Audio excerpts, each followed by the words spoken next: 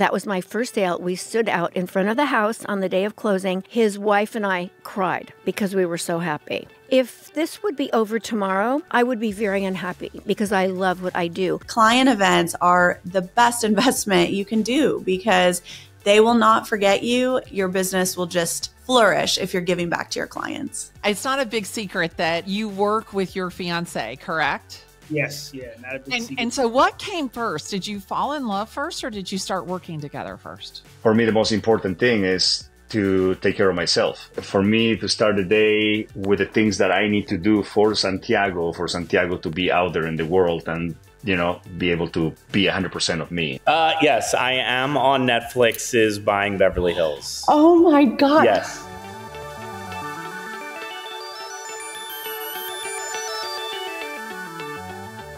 I'm not for everyone. I'm hardly what you would say vanilla. I am like so many different shades and so many different colors.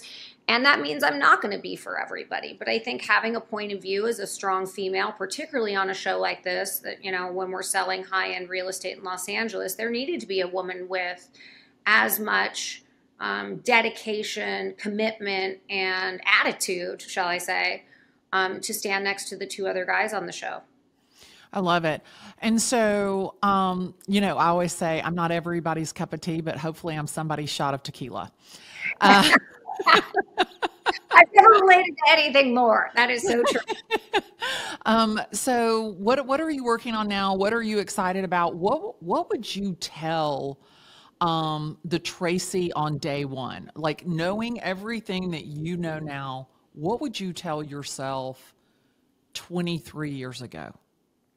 You know, I say this to a lot of new agents coming into the business. Work for someone that you admire when you come into the business, who's got that experience, who has that footwork in the area that you want to be in, because I didn't do that. I came in thinking I've got relationships. I grew up here. I should have some credibility just from, you know, understanding high-end real estate, and I couldn't have been more wrong. And eventually, I ended up joining a team and, you know, it turned my business around completely. What were you doing? Were you in real estate in those 2 years? Not at all. Not at all. Not at all. So I was doing fashion public relations, and then I was working at this restaurant. I did that for about 4 years. And then I was like, oh my gosh, I have to figure my life out. I took about 3 years off where I was working at a seasonal restaurant, which means like just in the winter, just in the summer. And then I would travel. I traveled to like 30 different countries. I went backpacking. I stayed in hostels. I volunteered in orphanages like in Vietnam, in Indonesia, in Peru. I taught English in an orphanage in Peru. I volunteered at an orphanage in Mozambique, like just did all these things. My mom's like, do these things while you're young before you get into a career that you love. And I would like make a ton of money at these restaurants. Well, a ton at the time relative to like staying in hostels and backpacking. Right. And then I would backpack for like 2 months and just like live life. And then I came back. I had this really awesome table that I was serving at a restaurant. And this guy's like, you have this great personality. Did you ever think about getting into real estate? He's like, I think you'd be awesome. And I was like, well, yeah, but like, you know, I'm from Pennsylvania. I have no clue about New York real estate. I watched the show called $1 Million Listing New York. I don't know. And he's like, get your real estate license. Come work for me. I own a commercial real estate company. I got my license and I was like, I kind of want to do residential. You know, I love New York City apartments. I think it would be amazing. So I went the residential route. And that's when I was like trying to get Ryan's attention for 2 years and trying to learn the business. And I was like, holy crap, this is really hard. It's not like these TV shows. And I was just trying to figure out the rental business. Like I said, I did a $240,000 sale and I was like, yes, I've made it. I'm a real estate agent in New York. Like this for New York, that's like a small studio, a walk up 5th floor. But I was like, you know, I was just like, this is something I can see myself doing as a career. I'm going to be working with Ryan and I'm going to keep following up with him until he responds. If this would be over tomorrow, I would be very unhappy because I love what I do. But life goes on and we go on. I remember when my second husband died, people would say to me, oh, I feel so bad for you. I feel so sorry for you. Your first husband left you and your second husband left you. He died. And I was like, I don't feel bad. I mean, I feel like I was so sad. But I felt like my life is going to go on. Right. And we're going to make it work. We're survivors. Yeah, absolutely, 100%. And you are much more beautiful in person also, because you know I've been watching you. I can't even believe what you've done and where you've come with this, doing this, and it's amazing. No, I've listened so many times. You have great tips for people, and you tell people things that nobody else even thinks to talk about. So I love it. Thank you. I'm going to continue watching. Good. I hope so. I will. So you go to the first day into the office, you're going to be a real estate agent. And what do you do? Like, you get there and like nobody tells you. Everybody thinks that like you know what to do, or like that the buyer just waltzes in and you just show them like 1, 2, 3 Banana Street and it's $10 million and they buy it magically. They like, what did you do? You got to the real estate office 30 something years ago. And I went into the training program where they say, how do you think you're going to get clients? I was like, I don't know. I think I'm here for you to tell me. So they said, well, we suggest you sit open houses. Well, I don't sit open houses anymore, but it was grueling, I think. You sit there waiting for someone to come in. I had a few experiences that weren't that pleasant. Then you door knock. You do all the things that they tell you to do in the beginning, and that's enough for any real estate agent to say, I'm quitting. But I think the most important thing that happens to us when we first get started is when somebody really does come in. I will never forget. I was sitting floor time at the office, and someone called me, and I was like, oh my gosh. Tiffany, my 1.5-year-old at the time, was on the floor, and I said, come on, we're going to go show a house. Well, in those days, there were lock boxes. And so I got the lockbox combination. I went to show the house. It was a Los Angeles Times delivery person. And he said, I want to see the house. We go in. We're in there like 5 minutes. Come out, and he says, I want to buy it. Can you write it up? So I'm like, what do I do now? So I take him back to the office. Right. I call my trainer. He walks me through the paper. But I didn't ask, can you afford this? How much can you put down? You have to get a loan. So the next 60 days were my true training program, right, because I learned that you have to get a loan. Yeah. And you have to qualify, and you have to put money down. So all of those things, I think in the very beginning, the best way to learn is on the job. Yeah. And I learned a lot. So it ended up, his mother-in-law helped him with the down payment and the loan, and we closed, and we stood out. That was my first day out. We stood out in front of the house on the day of closing, and the mother-in-law, his wife, and I cried because we were so happy. Look at the 10-year trajectory. Oh. You wish you bought. You wish you bought. You wish you bought. Go back. I mean, you know, we talked about this yesterday, and it's like the most amount of money you'll make is when you do not sell. However, a lot of people don't have that luxury, and not everybody is like you and I that wants to build a real estate portfolio. Many people look at it as, having that many tangible assets is nerve-wracking to them. They don't want to service them. There's a multitude of reasons why people don't always want to build a real estate portfolio. They'd rather put their money in other things. So it's, but those that decide to build a true diversified real estate portfolio, you hold. I burned the boats, as they say. So I kind of lost this core business that I had for 10 years. It was very lucrative, but I hated it. I really didn't like it. So it was easy for me to burn the boats and just say, let's go for it. Let's go for it all, and put it into a .com, which did extremely well.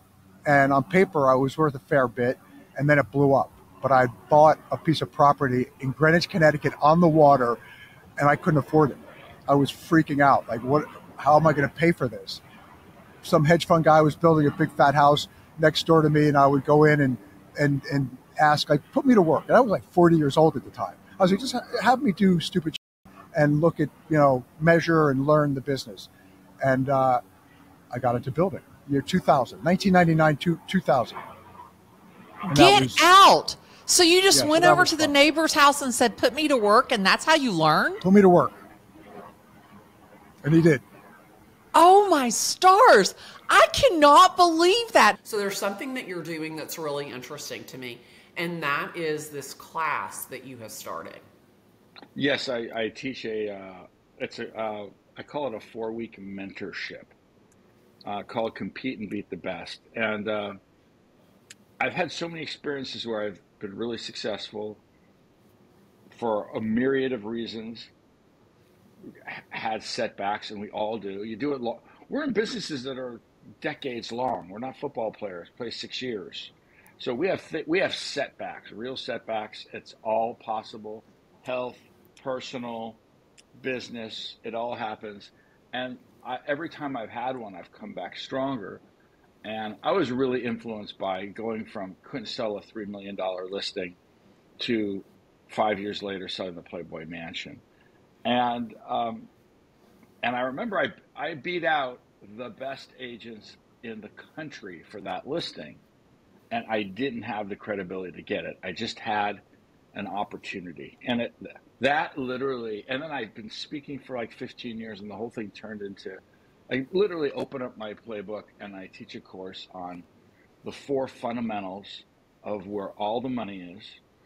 And I really like it. I love teaching other agents how to succeed, and I love getting the feedback. What's cool about this course is it's very actionable. It's not like you don't take it so you'll get all pumped and inspired, even though you will. I put people to work week 1 to do things that are not, but seem like magic to them. I have people walking away from after the first week with business that they've got that they literally got from buyers and sellers they forgot about. Right now, what is going on in your life, personally or professionally, that you're just super excited about? Yeah, I mean, look, I'm done with the show. Obviously, they filmed season 6 and 7. I wasn't part of it. I made the decision to focus in Miami. I don't want to be all over the place. And as much as I love selling Sunset, I did start my own team here with Compass in Miami. And I love Compass. I love my team. We are 4 girls.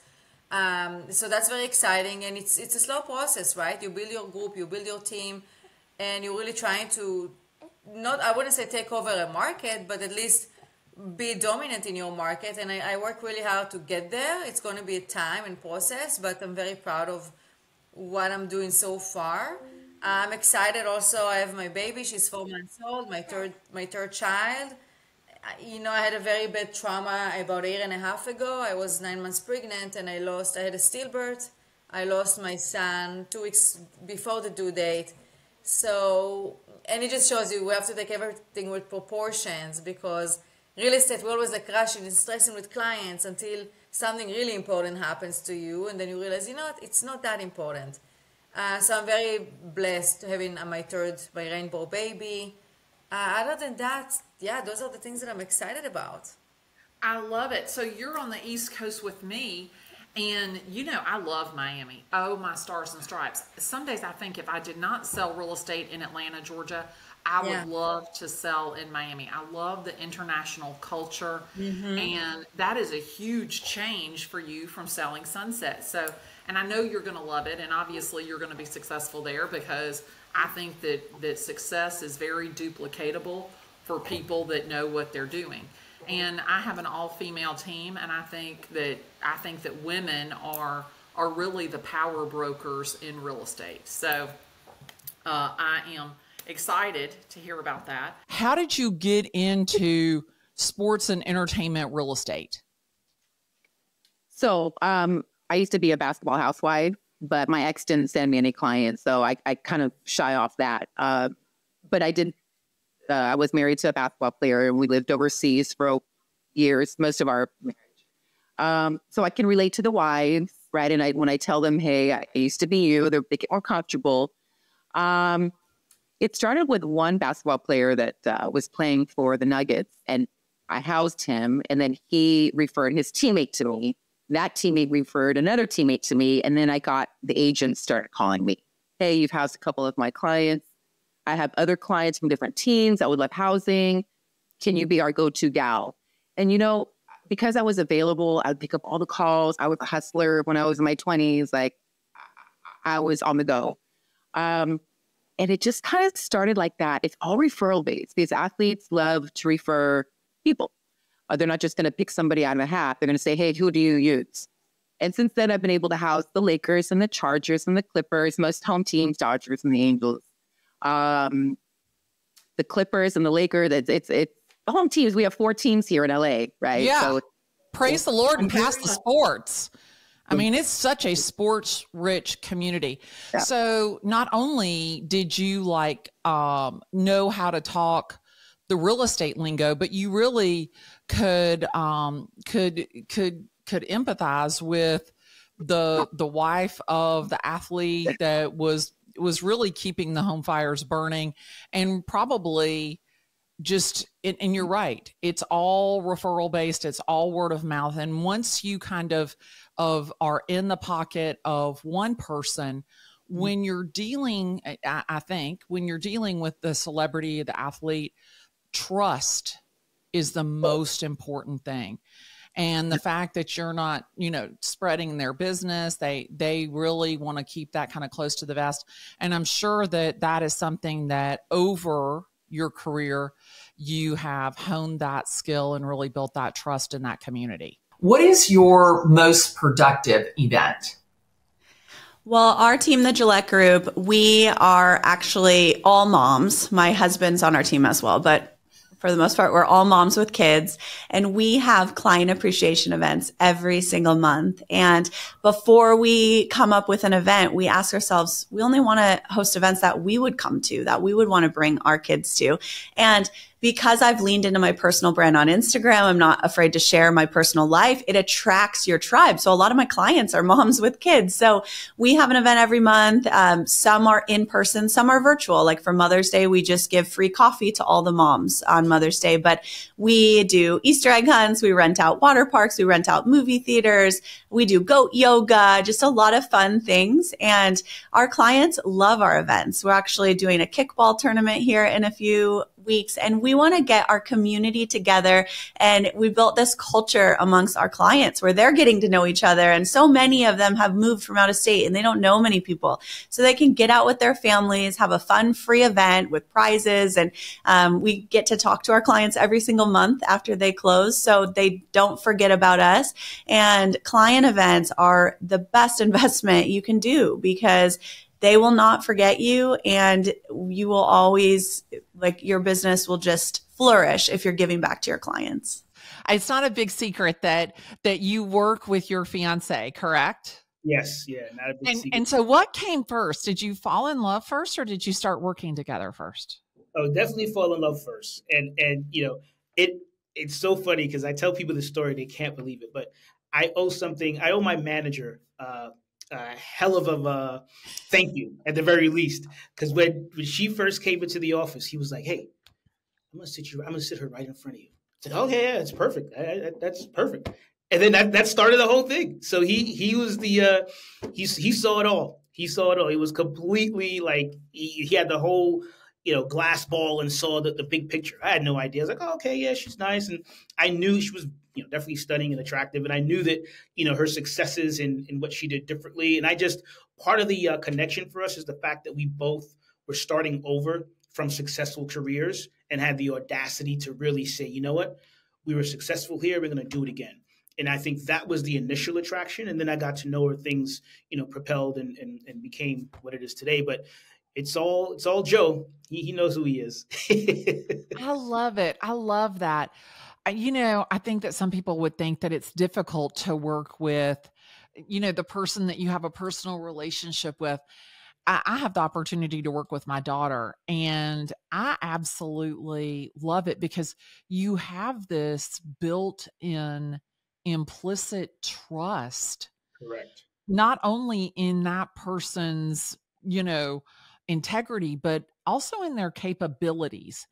And I think that a lot of times when people say, "Oh, I could never, ever work with my significant other or somebody in my family," it's because they haven't really thought through the mechanics and also the beauty of having that type of relationship professionally and personally. No, absolutely. I think you hit the head on the nail on the head. You know the saying. You're full of sayings, but I think the key is that I think the key is that we understand each other's strengths. Now, I'll say one caveat. If we were in a brick and mortar and we were together all the time, I would go absolutely nuts. But thankfully, in the state, we're in different places, and we trust each other, and we understand that we both don't need to be in the same place simultaneously. If you're doing this, know it's going to be done well, it's going to be done effectively. I have nothing to worry about, and vice versa. So, it's been, because we didn't always work together. We just recently started working together. So that was been a bit of an adjustment as well, is that we're coming together to be one team. And you notice, Happy Wife, the name of the team is Trisha Lee Team. So happy wife, happy life. And you are a smart man that you have already picked up on that. Yeah, there was no debating there. But I mean, it's just, I understand my strengths with the television, the storytelling, that component of it. And we're both equally strong when it comes to negotiating and everything else about the transactional process. In fact, she'll be the first to tell you, I actually kind of helped to train her initially. And then she's great with establishing systems. She's, self-proclaimed marketing maven. So we always talk about that, who has a bit of marketing ideas and campaigns. And then we're able to come together. And I think that's what's really important, is that you maintain your own identity and your own brand, as it were, but yet we're still together as a brand. So that's what I think is really helps us to be unique, that, whether it be a client wants to work with me, work with her, or having us both together. That's one advantage you're bringing multiple, strong agents together to help, list and sell your property or give you the advisement you need through purchasing. So it's worked to our advantage. We like it. When I've heard you speak, you're so passionate about real estate and about your real estate business. And do you think that maybe that comes across in the energy, the vibe that you give? Was it like that in the beginning? Or was it just really that desire to succeed?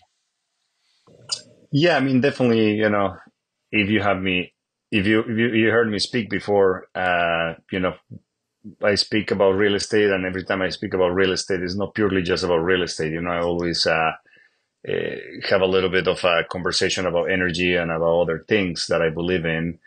And now more than ever, energy is becoming a much, much more popular term and a more used by everybody.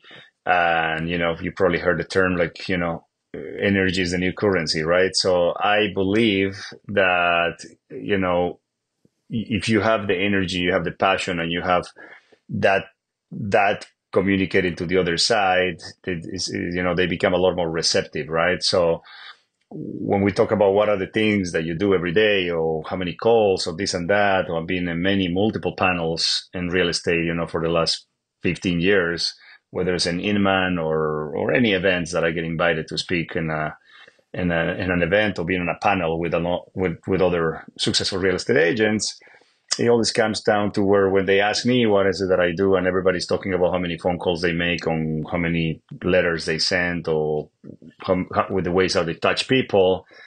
For me, the most important thing is to take care of myself, right?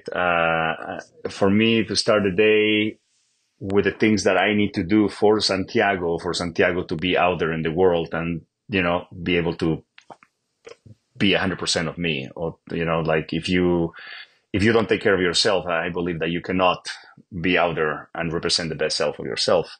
So when you talk about energy and passion, I feel like if someone goes door knocking and that person just woke up at 8 o'clock in the morning or whatever time and roll into looking at their Instagram, and eventually they, go and look at their emails, and there's an undesirable email or property fell out of escrow, so forth.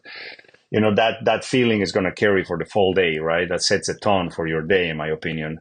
So then when you go door knock, or you go meet, or you have that listing appointment, and you walk in that door, the energy that you're going to exude or the people are going to pick up is completely different than when I wake up in the morning, right? And I wake up very early because that's the time that I have for myself without interruptions. I don't turn on my cell phone until I finish doing all the things that are important for me. So when I go and show up in the listing appointment, when I go door knock, like the energy that I'm putting into it and how I talk to people, they definitely pick up, right? You have a energy field around you that if you work on, making it bigger, when you go and talk to people, people can feel that. So that's what I believe in. Let me ask you a question. So you sell all kinds of houses. What's the least expensive home you've ever sold? 300,000. And what's the most expensive house? The most expensive house I sold was just north of 15 million. Oh my stars. And so when you're dealing with numbers that are like that big, houses that are that big, do you like what goes through your head about like how confident do you have to be in your abilities to just like have the like chutzpah to do that? Like I can't even imagine like how do you have the nerve to do $15 million house? I think when we get nervous, it's because we want something really bad. I think that's the source of the nerves. Yes, it can definitely be harder, and it's exciting going in for, let's say, like your record high.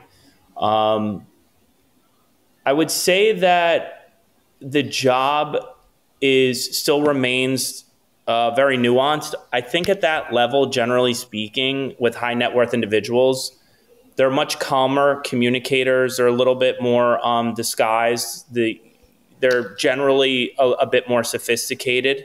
So it's a little bit easier to communicate with them and back and forth, although they usually know all the homes that have traded nearby anyway, generally speaking, or their team does. They often will have a business manager or a family office. But a lot of the times, it's still... a lot of it still has to do with, I would say, two things, right? People hire who they know, like, and trust. I would say it's 90% of that is no. If they don't know who you are, either from a referral or from prospecting, you're out of the game. And then it's your job to be likable. And then as far as the trust goes, you have to be willing to articulate in an intelligent manner your take on whatever role it is that you're playing in that moment. And what I mean by that is whether it's how you're a master marketer and advertiser, a case study on how you negotiated or how you relaunched something that your competitor couldn't sell and you sold it, or on market conditions. I know many of my colleagues, like John Grauman, for example, who you know, and also one of the founders of my company, Blair Chang, they'll always tell you, like, you got to know the market, you got to know the market, you got to know the market. I'm here to tell you that, yes, you have to know it, but you do not necessarily need to be an Encyclopedia Britannica to get the job. As I always say, my name is Glennda Baker. I'm a real estate agent in Atlanta, Georgia. Send me a text, tag me in a post, give me a call. That's what I love the most, because I love the opportunity to talk real estate with you today. See ya.